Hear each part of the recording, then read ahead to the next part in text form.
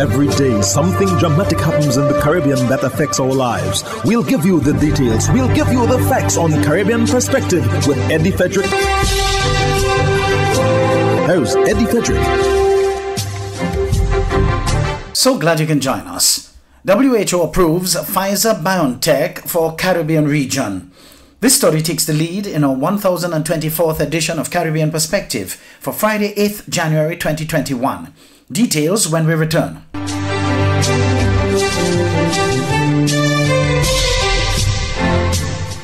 Welcome back. The Pfizer BioNtech vaccine for COVID-19 is now in the COVAX facility and has been approved for emergency use by the World Health Organization.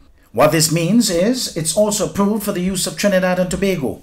The Ministry of Health can't say definitely at this time whether Trinidad and Tobago would be receiving that particular vaccine, but the healthcare system is equipped to store the initial amount of 50,000 doses in the first instance. TV6's Alicia Boucher has more in this report. For this region, Pfizer. So Pfizer has been approved. That approval was granted by the WHO on the first day of 2021, making the Pfizer BioNtech vaccine available for emergency use listing through the COVAX facility. PAHO WHO representative Dr. Erica Wheeler says that type of approval varies from the traditional way of approving vaccines. When WHO speaks about an emergency use listing, it means that a risk-benefit assessment has been made of things like the quality, the safety, and the efficacy data for the use of these vaccines, and something called a rolling review of the data provided by the manufacturers is used. And why we call it a rolling review? Because traditionally we would wait until all of the possible information is available and gather it at one time and review it. But instead, as soon as new information becomes available, Dr. Wheeler says reviews are done and assessments are made by independent scientific experts. She adds that this method is being used because of the seriousness of the pandemic. The vaccine would remain under the emergency use listing for a specified period to allow for further monitoring. It's looking at what happens following the deployment of the vaccines in terms of any reactions.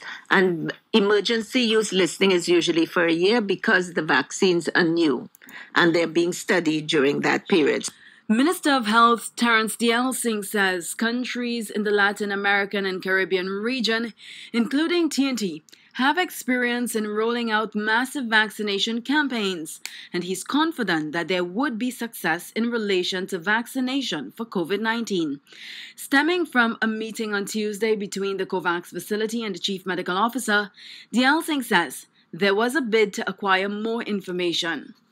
What we did eventually was requested some packages of information that they have promised to send about the candidate vaccines that they are looking at for this region. They are Pfizer, Moderna, AstraZeneca, and the Sanofi vaccine, which is still in the phase of having clinical trials completed. D'Elsing says no decision has been taken on which vaccine TNT would receive, and that's what the ministry has to wait on for completion of the PAHO WHO list of requirements to allow for vaccine acquisition.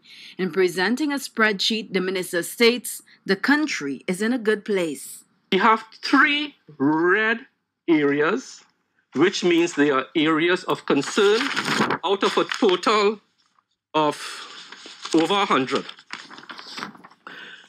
The remaining reds have mainly to do with the logistics of which vaccine we are to receive.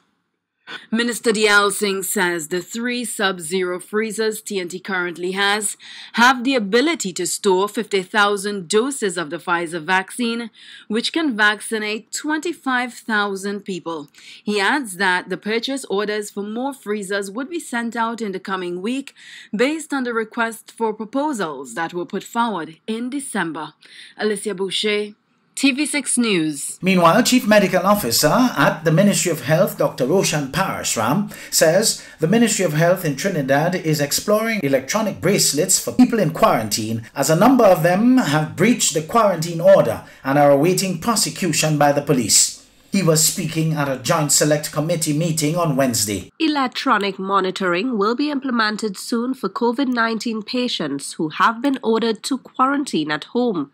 This was revealed by Chief Medical Officer Dr. Roshan Parasram, who says that there are persons who have failed to obey the quarantine order. The technology we are exploring with regards to the bracelet, if you do cut the bracelet, a message will be sent to the police force and they will be, again, in breach of the quarantine. So even if you cut it or remove it in any form or fashion, an alert will go to the police force and as well as health, so we will know that that has been done. He warned that persons not abiding by the protocols are putting the safety of the country at risk. So that's the technology we want to use in terms of quarantine. What we are using currently for contact tracing is telemedicine. We have brought on stream a number of physicians and nurses, and they have been placed at every county medical officer of health in Trinidad to increase the number of staff that we have to actually physically call persons. They've been given telephones as well. So we will get a full list of any positives or suspected cases, primary contacts, secondary contacts, whether it be from the airport or outside, and they will be assigned to actually individuals, and they will call them twice a day to ensure that they do checks on them, see where their location is at. In addressing the breaches of COVID-19 protocols over the past couple of months, Dr. Parasram indicated that reckless behavior by offenders will not be tolerated. We have referred a number of those cases to the police for breach of quarantine, and those persons have been brought into the step down and they are in the process of being prosecuted under the Quarantine Act. So the process we're using now is more telemedicine based. We're looking at the app for the app as well to replace some of the telemedicine work where people will be able to actively send data on their well-being back to the ministry, as well as, of course, the bracelets, which will be more for security purposes. So once we have that in place, we can be a little more comfortable that those who are in quarantine stay in quarantine and can be monitored all through the day and night. He again appealed to members of the public to adhere to the COVID-19 rules and regulations. Nisha John Mohammed, TV6 News.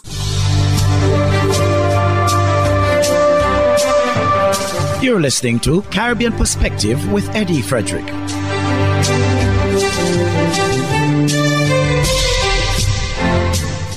Towering stalwart in the trade union movement in Antigua and Barbuda has died. The former General Secretary of the Antigua Trades and Labor Union, Robin Bascos, died on Tuesday night. President of the ATNLU, Wiggly George, was given the opportunity to reflect on his contribution earlier on Wednesday. Here is more in this ABS News item. Robin Bascos was a towering figure in the Antigua Trades and Labor Union. He was an unmistakable presence at the side of former President Sir Cornwall Bird during the tough times of the struggle. Bascos remained loyal to Sir and the labor movement to the end. President of the union, Wiggly George, ranked the benefits that statutory corporations enjoy today as among his most outstanding contribution. Most of the contracts are fashioned alike, and because of his intervention at that time, the workers there are benefiting tremendously, enjoying pensions and advanced vacation.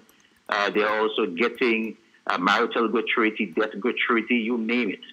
The former General Secretary served in the country's upper house as a senator and used his voice to speak up in Parliament on issues related to the rights and privileges of the worker. According to George, he was principled and fearless. George credits him for approaching rival organization, the Antigua and Barbuda Workers Union, to initiate the Trade Union Congress, TUC.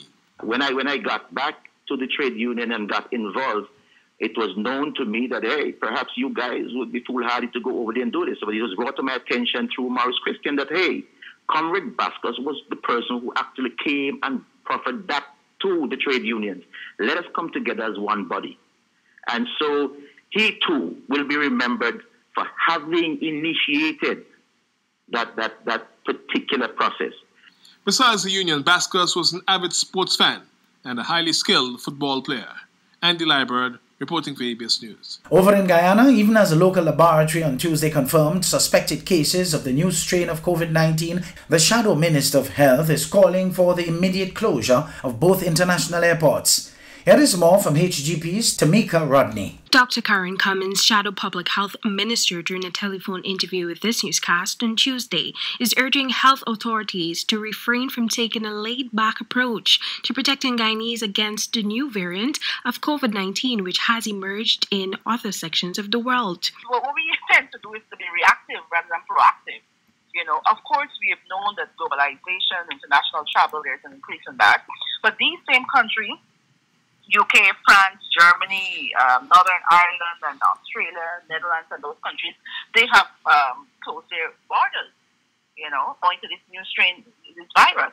And so we have to follow suit. In fact, right now, we can't even test the strain, so we don't even know who's coming and who's going. On Tuesday, in an exclusive interview with this newscast, Eureka Medical Laboratory indicated that several suspected cases of the new strain of the virus have been detected through testing at its laboratory. Dr. Cummins is adamant that at the very least, the existing quarantine protocols for passengers entering Guyana from the United Kingdom and other countries where the new variant has been detected should be upgraded. When I was there in Foreign Affairs, we had a form. You have to be filled, your place of travel, and so I am not sure what sort of information is being gathered prior to passengers coming to Guyana. So they need to have some kind of information, prior to the person's arrival, and then when you come, you certainly want to run tests and quarantine and to dig deep and to monitor those cases and those persons who have come from those high-risk areas. Minister of Health, Dr. Frank Anthony, on December 22 announced that Guyana is awaiting guidance from the Caribbean Public Health Agency in relation to imposing a ban on travel from the United Kingdom. Our advice from CARFA is that we should wait a little bit to see what is happening and to get more scientific information before we make a decision. Earlier this week, health officials in Jamaica reported 4 cases of the new strain of COVID-19. According to the World Health Organization, on December 14th, authorities of the United Kingdom reported that a new SARS-CoV-2 variant was identified through viral genomic sequencing. From October 5 to December 13, over 50% of isolates were identified as the variant strain in southeast England. This variant of COVID-19 is way more contagious than the previous strains. Tamika Rodney reporting for the HGP Nightly News.